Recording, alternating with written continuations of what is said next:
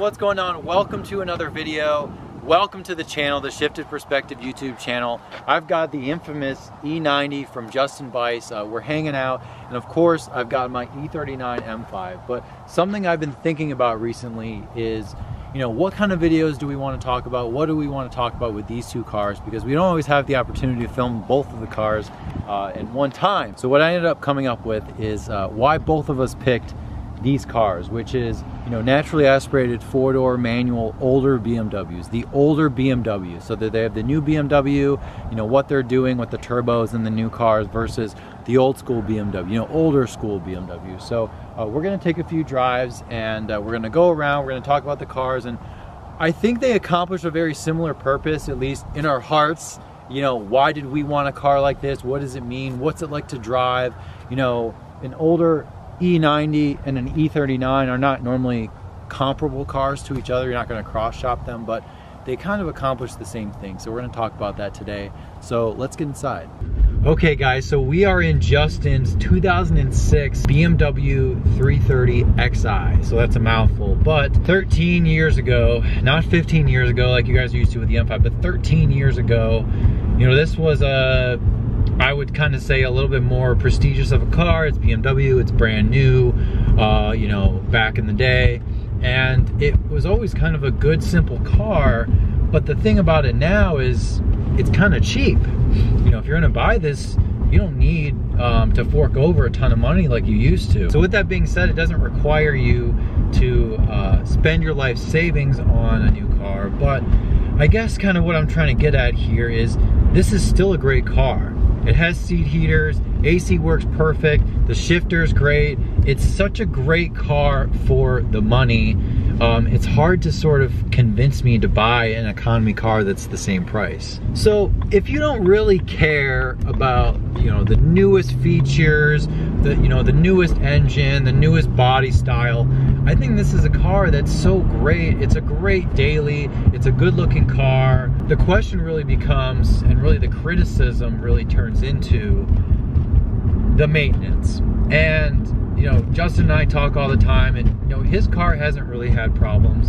The BMWs that I've owned haven't really had serious problems. Maybe part of that's luck, but I also think part of that is understanding the car you're buying. If you're buying an N54 engine that has been, had methanol and E85 and all kinds of stuff,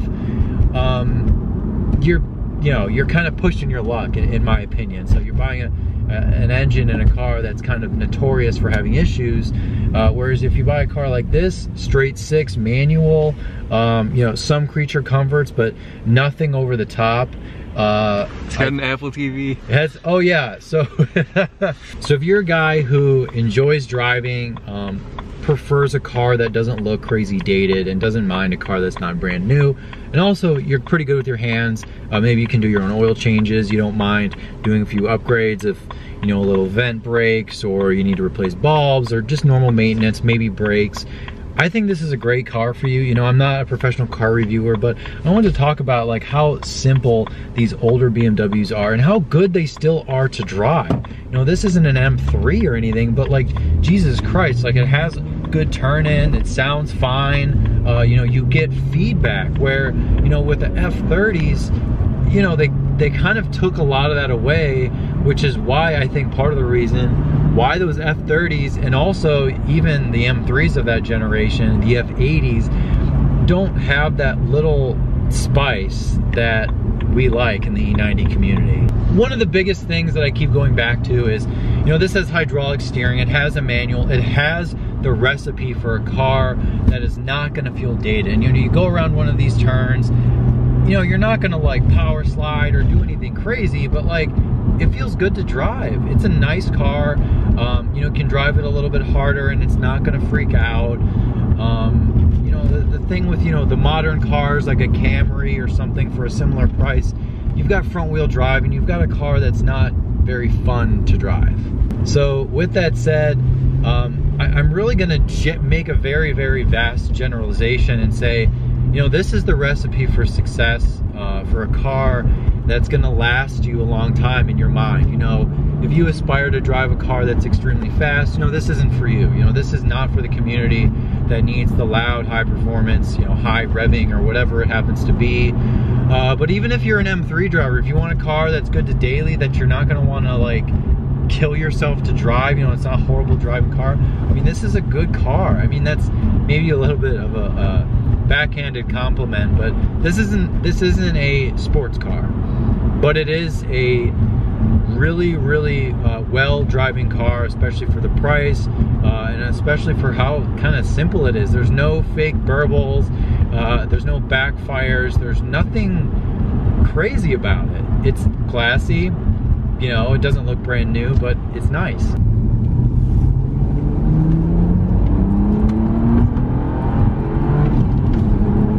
Not fast, but it's good. It goes. It definitely goes. It'll get out of the way. I like it.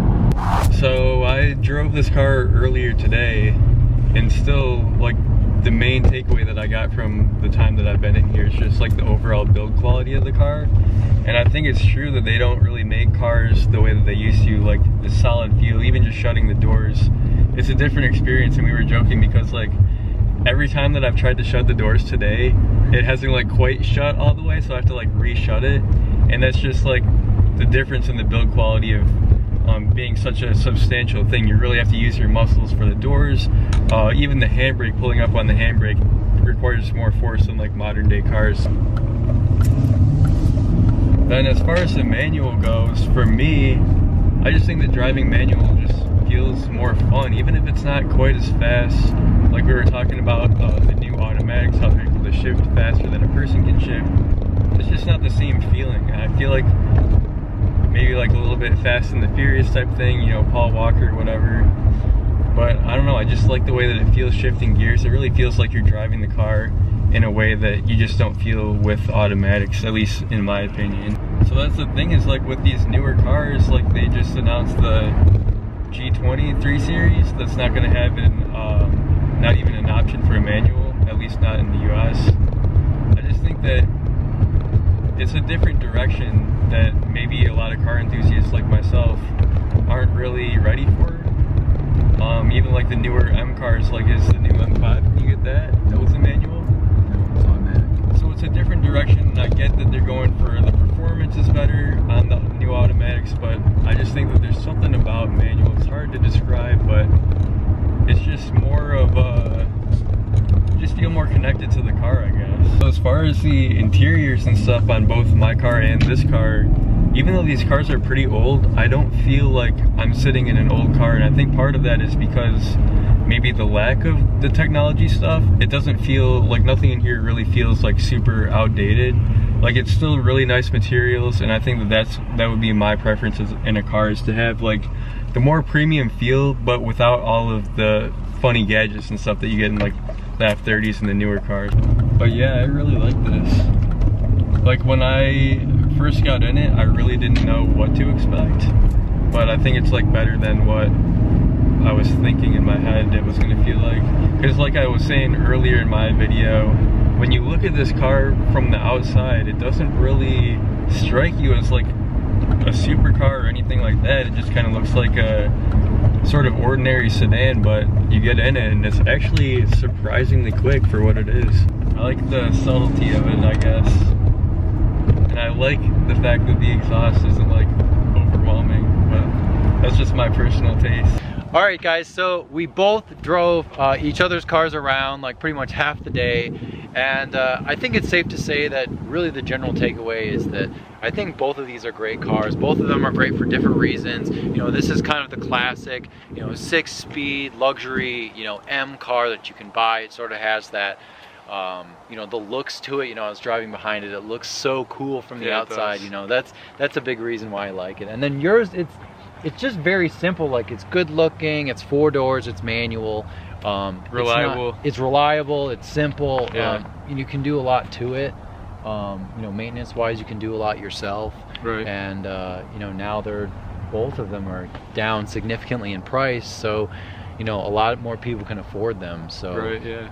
I think that on paper, this might even apply to like every car brand, but it seems like sort of the 6-speed rear-wheel drive, or maybe all-wheel drive in your case, you know, that kind of combo seems to work really well, where there's not a lot of bells and whistles of, you know, rev matching, auto rev matching, you know, fake burbles, fake sound through the stereo, like all that stuff just takes away from driving. I mean, it's clear that it takes away, because even an E90 that's not some performance luxury saloon, you know, still drives really good. Right, for sure. So it's hard to argue to buy kind of a basic 3 Series, even though it's better on paper, or even a brand new M3, when something like an E90 is still a lot of car. And saves so much money compared to like a brand new F30 or G20 or something like that. Yeah, I mean, I am excited for the G20. Yeah, I think they actually did a lot of good things. The exterior styling is a lot of people hate on it, but I think we should talk about that at some point, about how the old BMW may still be there. I don't know, I think that could be interesting. But anyways, yeah, man, it was a fun day. It's fun driving each other's cars. I hope you guys enjoyed this. It's always really cool to do a video like this and kind of give sort of a synopsis of what is it really like, you know, what is it actually like to own these cars. You know, the maintenance is probably the biggest fear, but if you're handy, probably be okay. Yeah, look up a YouTube video. Look up a YouTube video. We both might be able to help you on our channels, and a lot more channels out there that can help you know more too. So thanks again for watching. Don't forget, so he has all kinds of content on DIYs and really anything camera / BMW or car related. I have a lot of similar content as well, so as you guys know. So stay tuned for more. Check him out. I'll see you guys next time.